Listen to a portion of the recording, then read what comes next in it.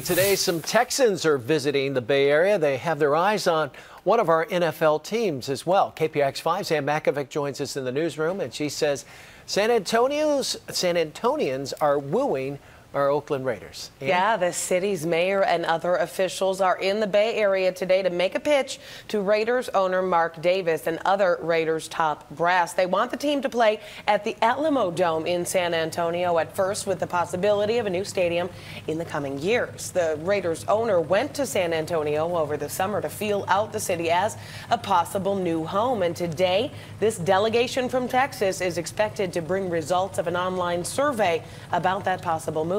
This visit comes as the city of Oakland was forming its own plan to keep the Raiders in the East Bay. An investor from San Diego has indicated he's on board to help fund a new stadium for the team as part of Oakland's Coliseum City plan to replace the current O.co.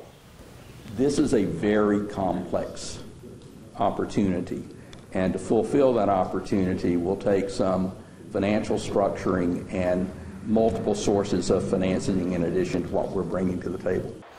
Now, the Raiders would not confirm today's visit by San Antonio leaders, but Davis has previously said he would like to keep the team in Oakland. The clock is ticking, though. The Raiders' lease at O.co ends this season. There's certainly a lot of posturing and politics at play. Frank. And speaking of politics, Ann, Oakland's Mayor Kwan was a big supporter of that Coliseum City project, and now that she's essentially a lame duck, how's that all going to play out? Well, Kwan's replacement, Mayor-elect Libby Schaaf, is a big supporter of building new stadiums for both the Raiders and the A's. In fact, she said just yesterday that she will, quote, fight like hell to keep the teams in town. So City Hall's backing should remain strong. Live in the newsroom, Ann Makovec, KPIX 5.